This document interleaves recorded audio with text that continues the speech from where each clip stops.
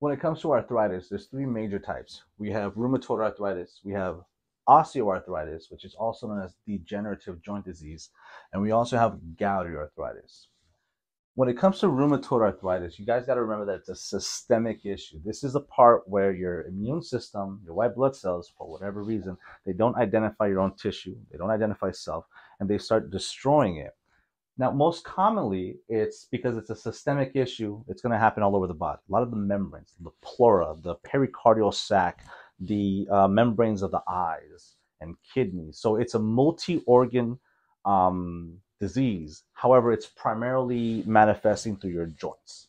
And keep in mind that in rheumatoid arthritis, it's going to be a bilateral issue. It's an inflammatory issue because your immune system is destroying those tissues. And usually it's going to be bilateral. So if it happens in one elbow, it'll be in both elbows. Same thing with ankles, knees, hips, and of course the hands, and so on and so forth. Keep in mind, like I mentioned, that it affects the organs because it is a systemic issue. So you also have to be assessing kidney function, respiratory function, cardiac function, because it does affect the membranes that are located in those organs.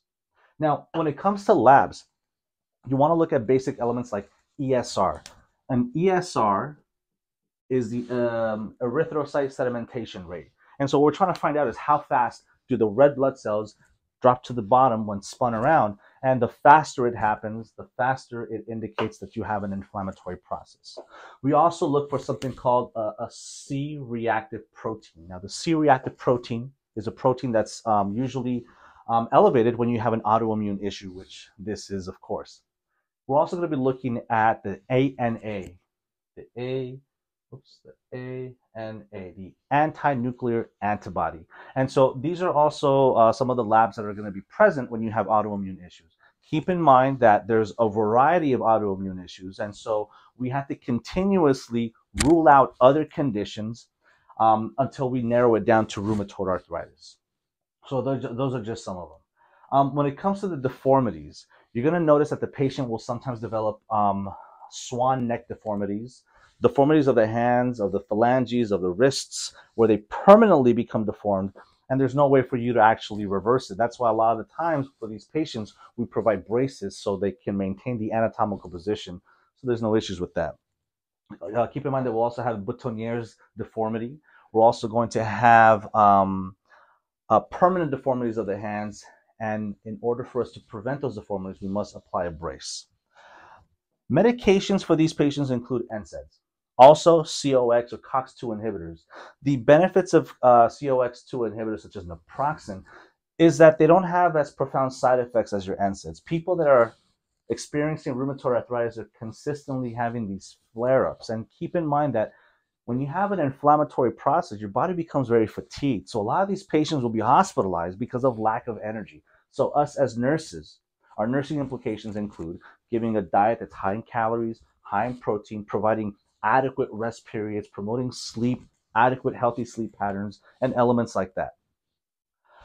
We have other treatments such as surgical procedures, and we also have not phlebitis, but we have aspiration of the plasma so we can remove the antibodies, or plasmapheresis.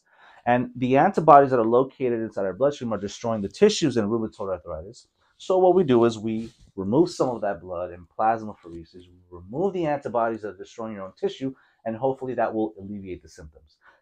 Keep in mind that some of the most basic nursing interventions are something that we have to adhere to.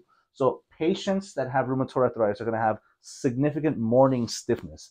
As the body warms up, it allows for better articulation of the joints. So it's important, or it's imperative for us as nurses to promote rest and warm baths in the morning, or something to warm up the body, to speed up metabolism in order to maintain movement of those extremities, or those joints, excuse me, and to prevent the deformities.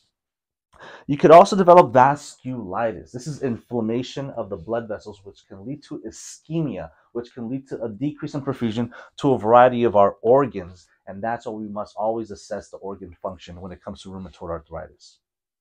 The next type of arthritis that we have is degenerative joint disease, or osteoarthritis. So my mother cleaned houses her whole life. So my mom was always wiping windows and mopping floors. And those articulating joints are always breaking down when you use them repetitively in that fashion. So what happens? Well, the body tries to heal itself, But the problem is on the articulating surfaces, you have like scar tissue that develops and it limits mobility. That's what osteoarthritis is. It could also be secondary to injury.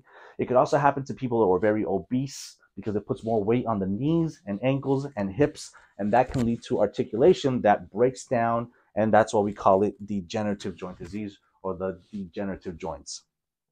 Keep in mind that osteoarthritis, even though it's got the itis in it, it's considered a non-inflammatory, non-systemic issue. It's usually unilateral when you compare it to your rheumatoid arthritis, which is bilateral. So in osteoarthritis, it affects usually just one joint. If it affects the right elbow, it might affect the left hand and then maybe the left knee, but it's usually not symmetrical. So that's important for us to be able to distinguish from RA to OA. When it comes to labs, we're going to be assessing a lot of the labs that we assess for rheumatoid arthritis, including one that I didn't mention here, but rheumatoid factor. Now, rheumatoid factor is a specific protein that's increased when you have rheumatoid arthritis. However, the reason why we assess all of those labs in a condition that we know won't have them is because we have to find a way to rule out this type of condition, rheumatoid arthritis, that manifests very similarly, especially in their initial phases, compared to osteoarthritis. They're both very similar. So the labs usually deal with that. So we can start eliminating. If we don't have rheumatoid factor, if we don't have an elevated ESR, erythrocyte sedimentation rate, then we're confident that it's perhaps not rheumatoid arthritis and maybe just degenerative joint disease. Now, the specific deformities that you have when people have osteoarthritis, the articulating joints, remember, they try to heal themselves, but they develop kind of like scar tissue on the surface of them. So you will see some nodes on the fingers, and normally the proximal node, when it's deformed, we call that Bouchard's nodes. Okay, and excuse my pronunciation, but English is my second language, so if I mispronounce it, I hope you guys understand. But what I like to do is when we talk about the hand, the proximal compared to the distal. So the closer reminds me of the alphabet. The lower in the segment of the alphabet, B comes before H.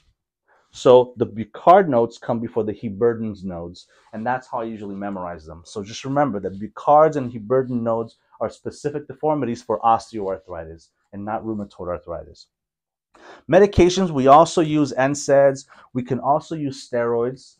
We can use medications that decrease inflammation, but keep in mind that anytime you're giving these drugs for either of these patients, we have to assess the GI system because it may potentiate gastric bleeding and things like that. Gouty arthritis is the third type of arthritis that we'll be discussing. And gouty arthritis is a little bit different because it's a metabolic issue. That means that it could either be primary, where your body is not excreting enough uric acid in relationship to how much it has inside. And then secondary can be attributed to a secondary issue, such as kidney failure, such as the ingestion of certain medications like aspirin. So that's the main difference between primary and secondary gouty arthritis. But what you guys got to remember, it's a metabolic issue where your body cannot excrete enough uric acid, and it tends to accumulate, generally speaking, in the metatarsophalangeal area, which is usually your big toe. Now, it doesn't always settle there, but usually it settles in the big toe. But it can essentially settle, the accumulation of uric acid can accumulate anywhere in the body in any of the joints, sometimes on the skin. Keep in mind that when we talk about gouty arthritis, we have to look at our uric acid levels, which will be elevated. And we have to be mindful of the food elements that we're consuming. Anything that contains uric acid are called purines. So when we talk about food that's high in uric acid, we say that they contain purines, or they're high in purines. So you want to avoid purines in the diet.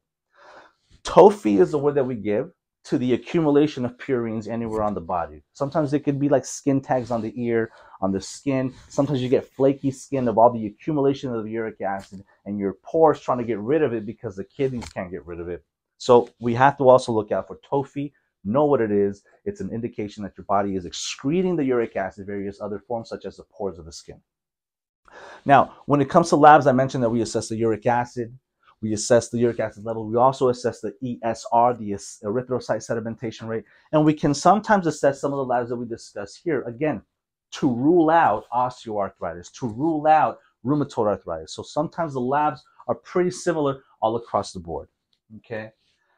Medications, we tend to give indomethacin, we can give NSAIDs, we can give COX-2 inhibitors as well. The primary medications that we're going to be giving is going to be your colchicine and your allopurinol. So just remember that for colchicine, it's got that C there, and that reminds me of the C for acute. So colchicine is going to be given for acute attacks. Let's say you guys want to go to San Pedro and have some mariscos. All of that food is highly it has a lot of purines in it. So when you have one of those events, or you have a weekend where you're drinking a lot, which alcohol also contains a lot of purines, we're going to be taking colchicine for the acute attacks.